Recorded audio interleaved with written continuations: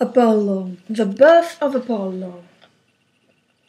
The sacred island of Delos was not always fixed in its present position in the archipelago of the Cyclades, but drifted endlessly over seas and oceans, until one day a goddess set foot upon its shores, fear and anguish written upon her face. Her name was Leto. In her womb she bore two of Zeus' children, Apollo and Artemis, and now she was seeking a place where she could give birth. "O island," cried the goddess, "age-long wanderer upon the waves, give me refuge and let me bear my children on your soil. I have been hunted all over the world by Python, the fearsome monster which jealous Hera sent after me to seek revenge. I have been to Attica and to Thrace, to Lesbos, Chios, everywhere. Now where will they let me give birth? They all fear the terrible Python and the wrath of Hera.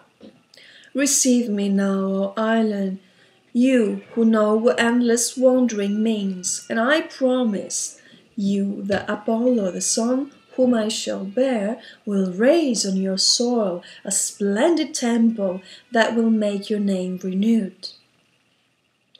Hardly had these words passed Leto's lips when a violent and trembling shook of the whole of Delos. Two huge rocks thrust themselves upwards from the sea bed, and the island settled firmly upon them, fixing itself once and for all in the position where it lies today. Thus Delos received Leto. Immediately a host of other goddesses came to Leto's aid. 9 whole days and nights she was in labor, and when on the 10th night she finally bore her children, the darkness immediately turned to bright daylight, and the sun appeared in its majesty in the heavens, casting its golden beams upon the island.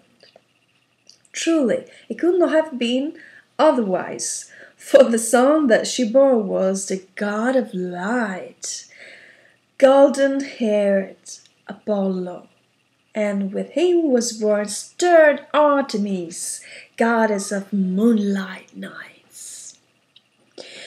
4 days passed, and already Apollo was like youth filled with immortal power. When Hephaestus made him a gift of silver bow, with golden arrows so that it could not miss their mark, the young god resolved to kill the Python, the monster that had pursued his mother so relentlessly. Swift as lightning, Apollo flashed to Parnassus, where the dreadful monster had his lair. Until that moment, nobody had dared to raise his arms against the Python, which spread unheard of miseries all around it. However, it dragged its serpent's body the earth, and all its fruits decayed, and a full rottenness spread over the land, whilst men died immediately they set eyes upon its awful form. As soon as the fearsome dragon realized that someone had dared to try his strength against it, it came out of its lair and wound its huge leg among the rocks, searching out for the enemy. When the monster saw that the being who stood before it was none other than the child of Leto, it went mad with anger, and flecks of foam dripped from its mouth in its fury.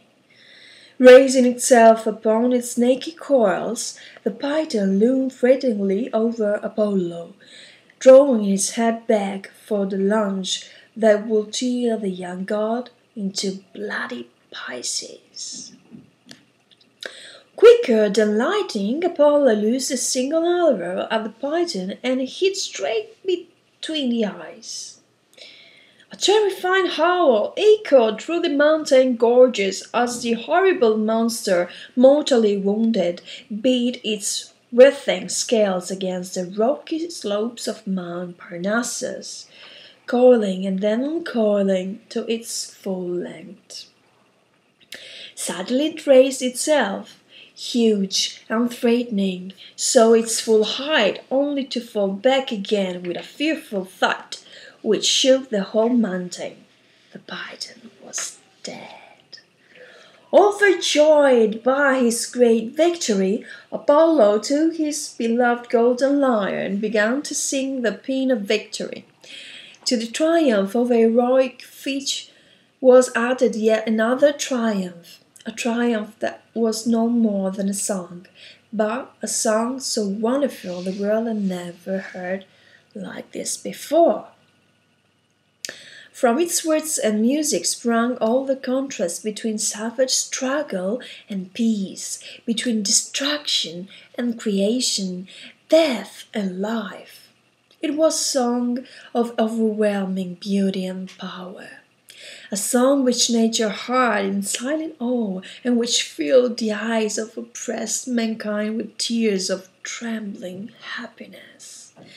When Apollo's paean had ended, the mighty clamor rose upon all the sides.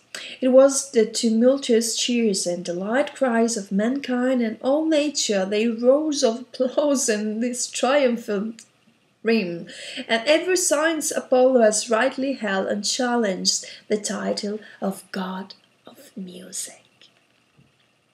Apollo buried the python on the side of Mount Parnassus, and over the monster's cave he built a temple and an oracle.